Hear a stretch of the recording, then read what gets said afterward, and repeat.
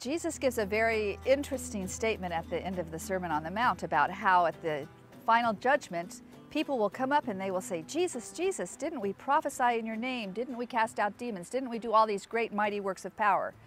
And Jesus will say, go away from me, I don't know you, who are you? And this is a balance within Jesus's teaching. Dramatic, miraculous, healing power, prophecy, those things are legitimate gifts of the Spirit and used by God. But power without heart, power without integrity, power without that interior relationship with God is meaningless. So Jesus concludes the Sermon on the Mount by saying, get your priorities straight. First, you have to embrace the rule of God in your heart.